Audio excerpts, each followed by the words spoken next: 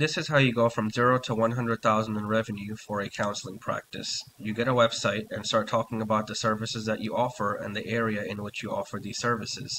Then you rank on Google on page 1, which takes about 6 months.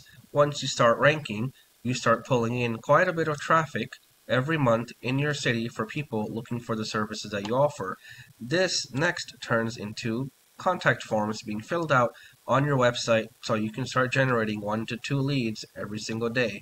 Now, when this happens, you might convert, say, half the leads because, again, this is not like the e-commerce industry where you have a 2% conversion rate. When people wake up in the morning, they don't think, hey, I want to go see a counselor today, right? So if you get, say, 50 people leads reaching out to you, you might close about half of them.